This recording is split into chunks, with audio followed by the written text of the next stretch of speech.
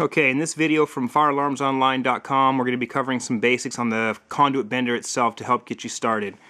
You got the arrow marker here, used to bend stubs or 90s, offsets, and outer marks of a 3-bend saddle.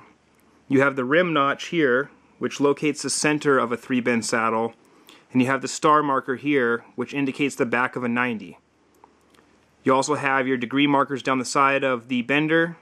If you don't like to use those degree markers, you can also get yourself a no-dog level. Basically screws on the end of the conduit here and gives you the straight, the 90, the 45, and the 30 degree marks. Makes it pretty easy. It's also got some rare earth magnets on the bottom to stick to the conduit.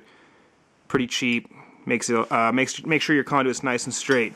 Also located at the end of the bender, you'll notice this flared out portion here. It's a little bit thicker than the rest of the handle.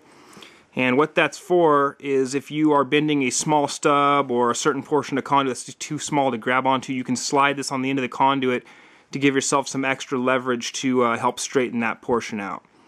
Alright, with that said, we're going to get started on some videos to help you guys bend conduit. Make sure to visit firealarmsonline.com for additional factors and some new videos coming out soon.